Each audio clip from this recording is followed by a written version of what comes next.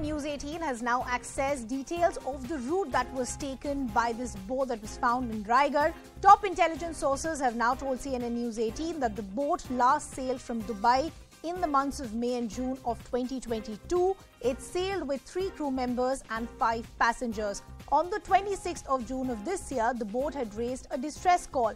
This was on account of bad weather off Oman. On the 27th of June again of this year, a Korean naval vessel had rescued all the personnel and the boat was under tow.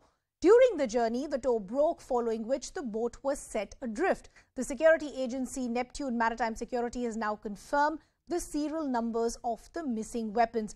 Top intelligence sources say there is no terror angle. That's the big update that we're getting to you on CNN News 18, where we've not only tracked the route as far as this boat is concerned, but also what top intelligence sources are saying, that there is no terror angle. Let me also bring in our guests who are joining us this evening.